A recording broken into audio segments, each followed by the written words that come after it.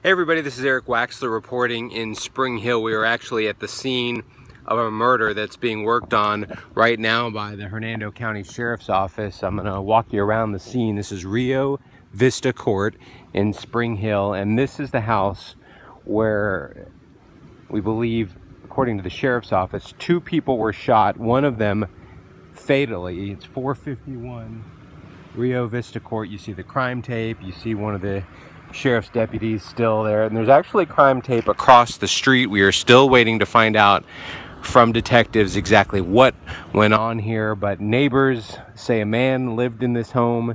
His daughter may have been staying here as well, as along with a possible renter. So we know 3 people were involved. One of them is dead, 1 injured, and we hope to get an update from the Hernando County Sheriff's Office here shortly. But very quiet neighborhood.